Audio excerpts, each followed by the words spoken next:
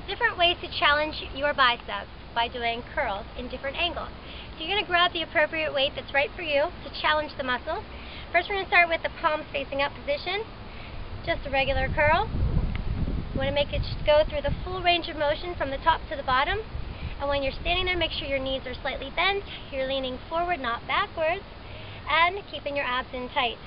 Then we're going to take them into hammer curls with your thumbs facing up. Same thing.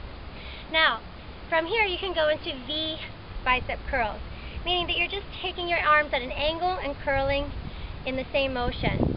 You can go halfway range of motion or full range.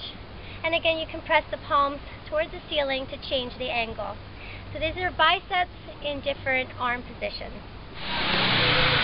Ruby!